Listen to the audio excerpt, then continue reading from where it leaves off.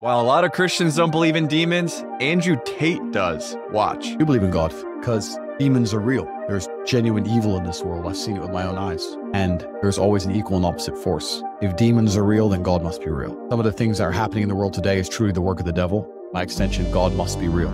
There's no way it can exist without him. And if you want to argue whether the devil exists or not, then you're not taking a very close enough look at the world. People who are defending the Matrix and trying to report its ideas, these people are genuinely, truly evil in their hearts. They don't care about humanity. They don't care about free speech. They're not pro-human. All they care about is trying to enforce ideologies regardless of how it affects people negatively. They're truly full of hate, and that makes them evil people by extension. God must exist. God inspires certain men to resist. The Bible says that we're stuck in a war between two kingdoms, the kingdom of darkness and the kingdom of light. And if you love the kingdom of light, type amen in the comments and click follow or subscribe for more.